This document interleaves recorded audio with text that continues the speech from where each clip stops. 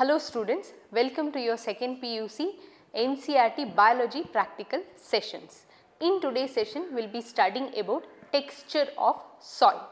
So for this purpose, you can see here there is a sieve tube. So you have to take almost about 300 to 500 grams of soil sample and completely dry them. Once it is dried, then you have to pass into the sieve tube, what you can see here. So these sieve tube contains mesh of different sizes.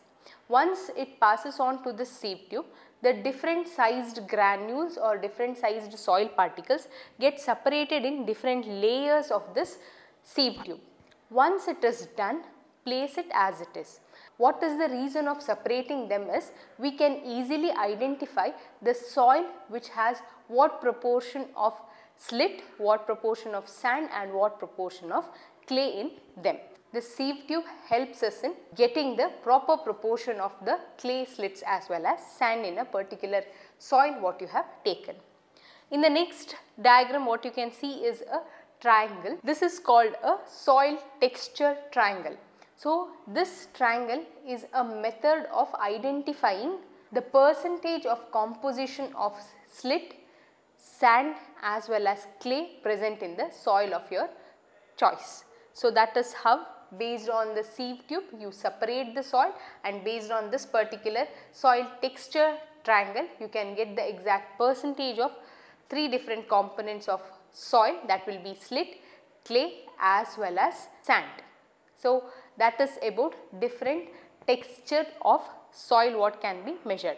This experiment can be done for different types of soil, maybe garden soil, roadside soil, agricultural land soil, different soil. So to measure exactly what are the composition of three different clay, slit and sand components in them. That's all in today's session.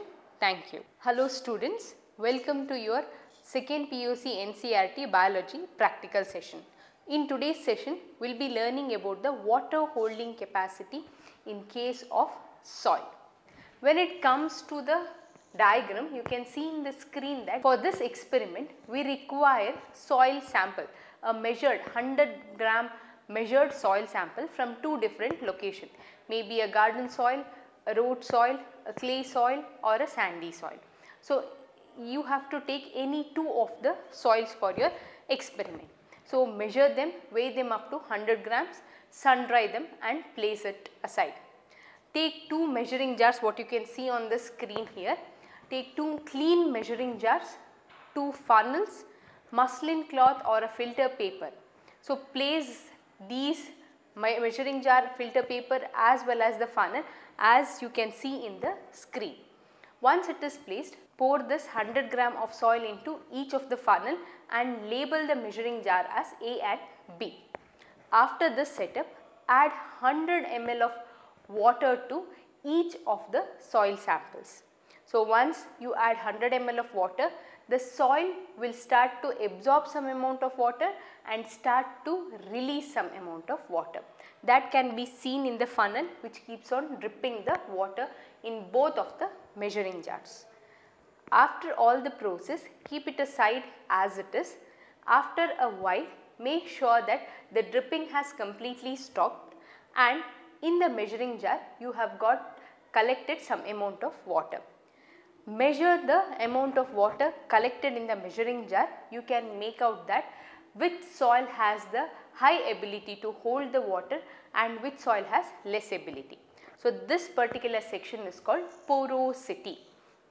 When the soil granules are tightly packed, their water holding capacity will be more and their porosity will be less.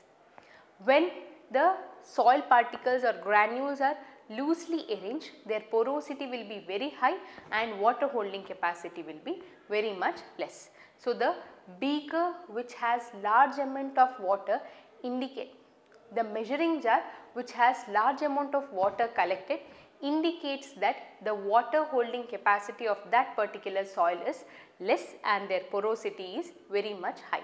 So higher the porosity, it is not suitable for agriculture.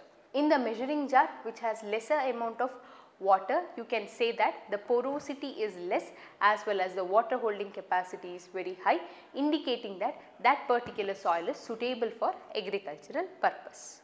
So, that is all about water holding capacity in different soil samples which you have studied in today's practical session. Thank you. Hello students, welcome to your second PUC biology practical session. In today's session, we will be studying about turbidity of water. For this experiment, what you have to do is, you have to collect 500 ml of water samples from different areas like lake, pond, well, etc. So, the collected 500 ml of water is placed in a measuring jar which you will be labeling A and B. So, you have to collect the water samples from any two regions what I have mentioned.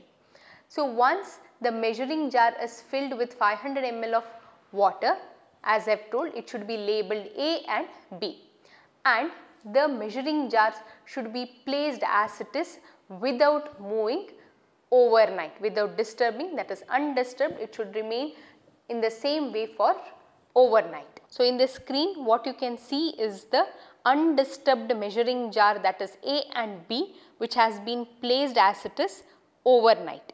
So, by placing this undisturbed for overnight, what happens is, the amount of sediment what is present in the water sample what is collected, it gets collected at the base of the measuring jar.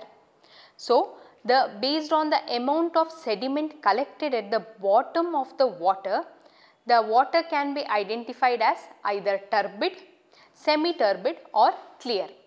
More sediments collected at the base of the measuring jar indicates that the water sample is a turbid one. So, lesser or clear indicates that it is a semi-turbid or a clear water.